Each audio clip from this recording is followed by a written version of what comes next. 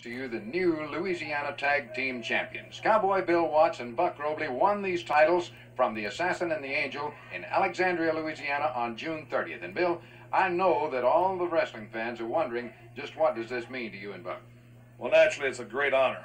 But of course, the reason I came out of retirement was with a dedicated goal and purpose in mind. That's to rid us of the Rock Hunter organization.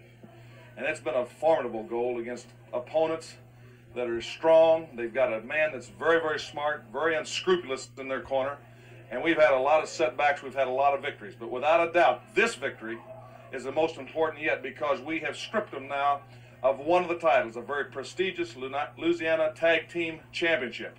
They have one other title, the United States Tag Team Championship, and the National Wrestling Alliance and the people that watch television, the people here in the studio, have helped Buck and I get that very important match in the Superdome.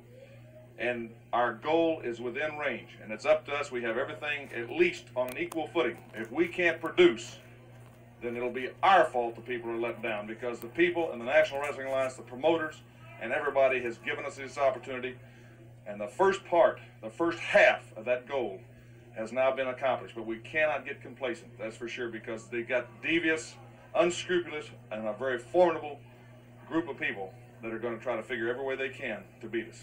They will do anything they can to keep from losing those titles. Buck Robley and Cowboy Bill Watts, the new Louisiana Tag Team Champions.